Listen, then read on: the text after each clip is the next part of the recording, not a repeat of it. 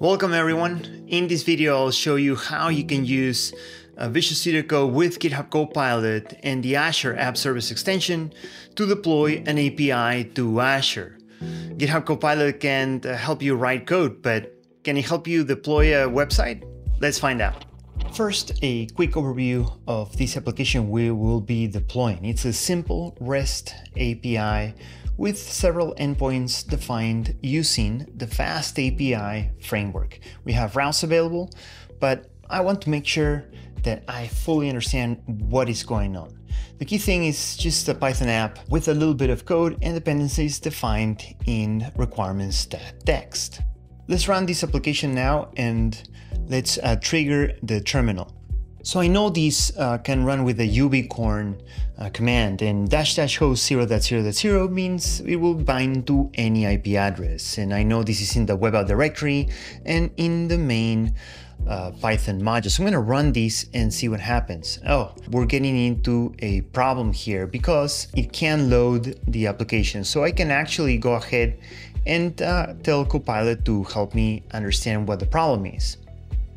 So part of the problem here is that we have an application, and thanks to Copilot, I'm able to understand that I need to pass in the application. So the application is missing, and let's go ahead and pass that out. So once I run this, I'm able to execute and the application will load. This is the FastAPI framework, and Copilot was helpful in trying to figure out what I could do to run it. So I'm going to ask Copilot here in the chat, what service can I use to deploy this FastAPI framework to Azure? So Copilot is going to grab the context and try to understand what would be a good service to try to deploy this application. Great, so we had a good understanding now of using the Azure App Service.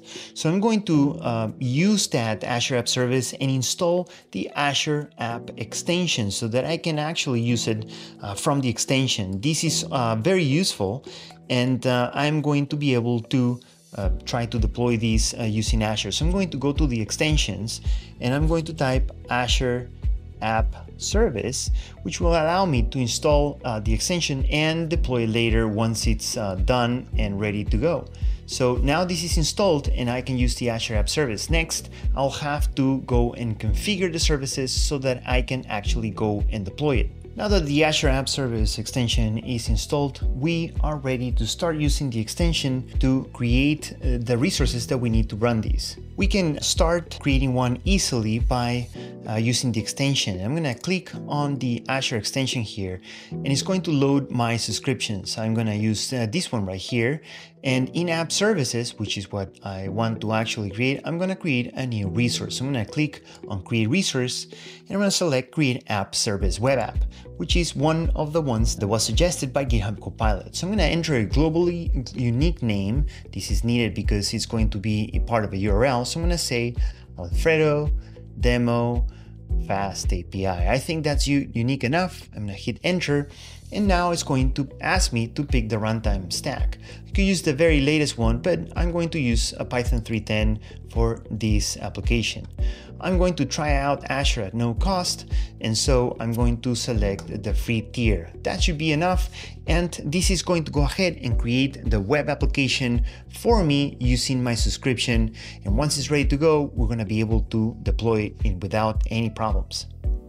So these completed, and you can see create a new web app, Alfredo Demo FastAPI. Do you want to deploy it? And I think we can try to deploy this and see what will go on. So yes, this is the travel weather application. I'm going to select that one.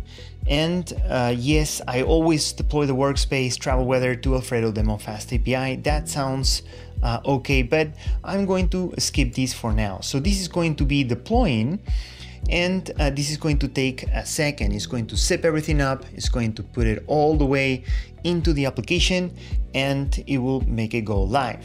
While this is deploying, I am going to go to the Azure portal and check that everything looks okay. I'm going to search for app services in the search tab, and I'm going to click app services, and you can see here that I have Alfredo Demo FastAPI. It's running, it's on the central US, it's the free tier that I selected previously, and if I click here, I will be able to see some of the details. This looks pretty good to me, and it seems that the deployment has succeeded. So back on Visual Studio Code, the deployment has completed, so I can actually go and browse the website. So I'm going to click on this button that will take me to the live website that is available on Azure. The Azure panel gives us a handy button to browse to the deploy site. So I'm going to click on that one, and we can see our FastAPI docs page. I'm going to try one of these endpoints and see if everything is actually working out correctly. So I'm going to execute this, and you can see everything loads properly. So I verified that everything's been deployed to Azure.